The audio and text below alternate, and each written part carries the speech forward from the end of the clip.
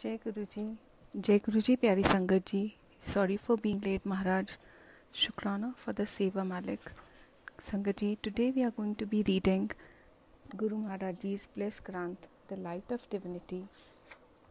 And we will be reading the satsang of a devotee from page number 55, like the sun rising suddenly on a sodden landscape.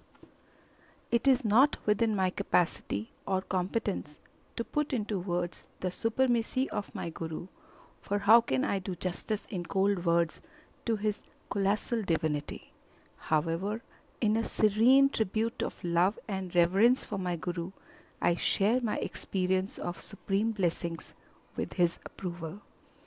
The path we seek is not different from the summit of salvation, the purpose of our being.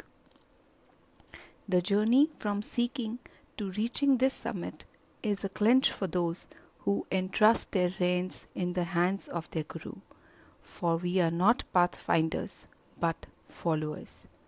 I was born into a Jat Sikh family. My family had to its credits happiness, tasteful living, good education and discipline. Throughout my childhood, I have always been influenced by my grandfather, a devout follower of his faith and of his master. Slowly, the import of finding a guru dawned on me. I was married into a Jat Sikh family. My husband, the only son after 3 daughters in his family, was brought up with a lot of affection, which he seemed to have taken for granted.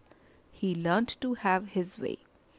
To his negligence towards the family and the lack of responsibility towards himself can perhaps be attributed his fondness for alcohol, his major problem. It is a dream of every girl to be happily married, and I was no exception. But when a family is haunted with alcoholism, nothing is any longer in anyone's control, and worldly fetters and problems become insurmountable. The burden of responsibility and my unhappiness soon disillusioned me.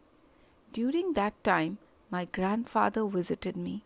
My inner turmoil reached out to him without words, and he assumed I needed some help. My eyes filled up with tears, and I told him that I wanted him to pray for me to find a Puran Guru, a complete and perfect master. However hard a mortal being may try, she cannot find an enlightened master. The master finds her when she is ready to tread his path. Shortly, my mother took me to visit Guruji in Chandigarh. From the moment I stepped into Guruji's, I could smell roses, and the sight of him flooded my eyes with tears. For the next few hours that I sat there, tears kept streaming down my eyes. Many times after first meeting Guruji, I could not control the outburst of emotions, and I simply could not understand why. Every time I visited him, I experienced a peace that passed understanding. It was as if the flood of tears was singularly transforming me by some alchemic cleansing. In the meantime, my husband began to drink more. He lost all sense of responsibility and was squandering money. I tried telling him about Guruji and also persuaded him to meet Guruji.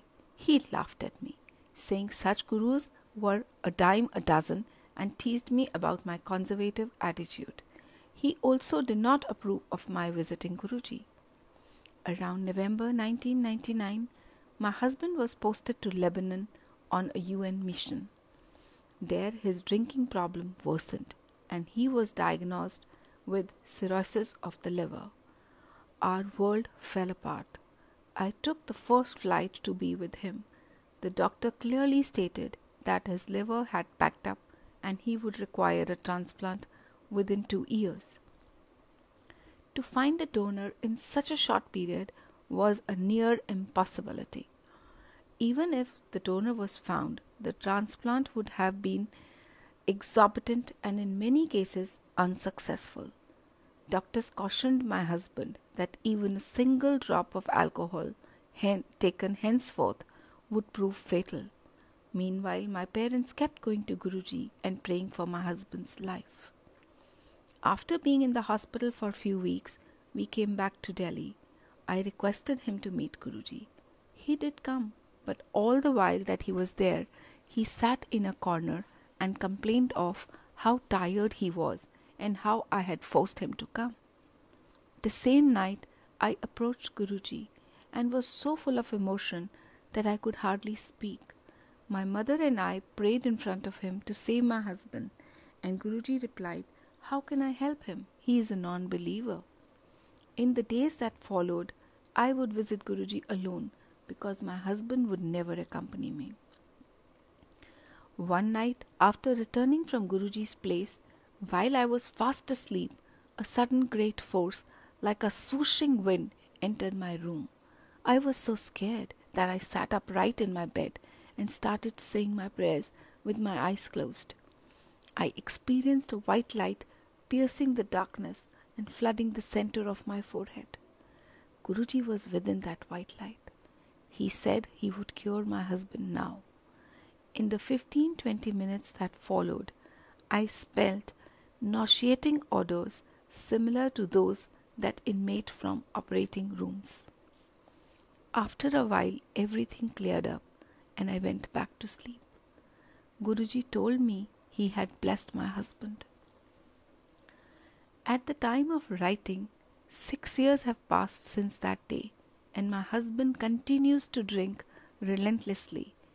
Keeping in mind what doctors had said, my family and I are amazed at how Guruji is looking after him day and night. My husband, in his own ways, believes and recognizes the gift of life given to him by Guruji. The time-tested scriptures of the world all agree that before man is born, the day of his death is ascertained, and that no one can grant him even a breath more. However, the power to burn man's karma lies with the Supreme Creator. Guruji is that cosmic director, the manifestation of that supreme power who rewrote the play of my life. My family and I have experienced numerous incidents where we have called out to Guruji and have suddenly seen things fall into place as if touched by a magic wand. I once had the privilege of escorting more than half a dozen of friends to whom I had been singing the praises of my Guru to meet Guruji. With my limited vision, I prevailed upon them to not ask for anything, though it was contrary to what I had done. When I touched the feet of my Guru, he looked at me and to my astonishment said that every one came to him to ask for something. Like a divine mirror, Guruji apparently had caught the reflection of my mind, and each of my friends was blessed and their desires fulfilled. No one who comes near him ever goes back empty-handed. Upon touching his feet, a businessman might be blessed with prosperity, a sick man with health, and a student with knowledge. Some are aware of the gift they receive, others ignorant of the hidden blessings. His love knows no bounds and immaterial of whether you are a believer or a non-believer. His grace touches everyone. He makes no demands, asks you to keep no promises, but slowly his divine presence weaves magic and transforms you from within. Every day, people ridden with sorrow come in his presence, and his grace illumines their faces like the sudden rising of the sun over a sodden landscape. Thank you, Guruji. Shukrana Malik for the seva. While reading, I must have committed a lot of mistakes. So with folded hands, I request you to forgive me, my Lord.